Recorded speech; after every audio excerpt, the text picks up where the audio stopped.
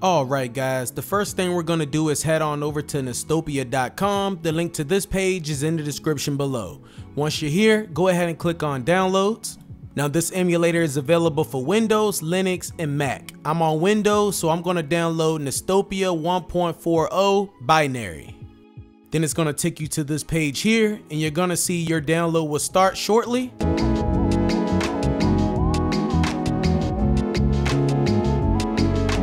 And there we go. If you don't have 7-zip installed on your computer, then we're gonna head over to 7zip.org. Link to this page is in the description below, and this is what we're gonna use to extract the emulator. Okay, Nestopia has now downloaded and I have saved it onto my desktop. Now we need to extract this file using 7-zip. So what you wanna do is right click on the file, go to 7-zip, and extract to Nestopia. This will create a new folder containing all your extracted files. You no longer need the zip folder, so let's right click on it and delete it. Now let's open that new folder, and this file right here will be your emulator. Let's open it.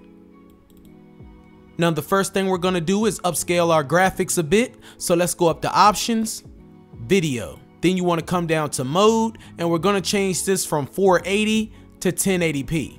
For the filter, we're going to change it from standard to scale X, and make sure you are running in 32-bit.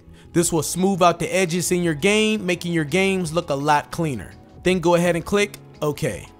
Now let's map out our controller. So let's go back up to options, input. Under type, make sure pad 1 is selected for player 1, and over here under joysticks, the emulator may detect the controller you are using with your computer. In my case, I am using an Xbox One controller, which is detected as XI input. I have only tested an Xbox One controller and a few wire controllers, and all of those work as well. Now to set up my buttons on my controller, I'm going to come over to mapping. Now to determine which button you're setting up, if you look over here under key, it'll show you each button, and over here is the default, which right now is defaulted to a keyboard.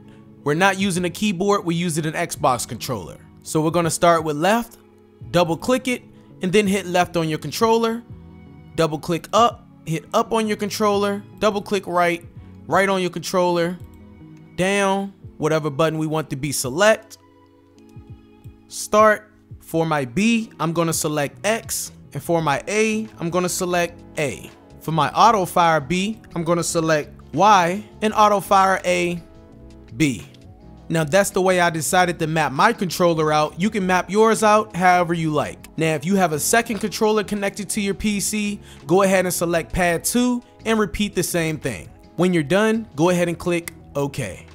And just like that, we are ready to load up a game. So let's go up to File, Open. Go ahead and locate wherever you have your NES games installed on your PC. In my case, I have a folder on my desktop called NES Games. And then go ahead and select the game you want to load up. I'm going to do Teenage Mutant Ninja Turtles. And once you select the game will load.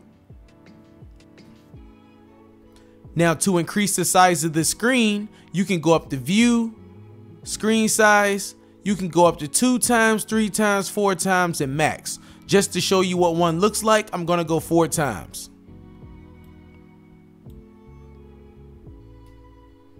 Now if you would like to go full screen, go back up to View, and you can either hit Alt plus Enter, or you can click here, full screen.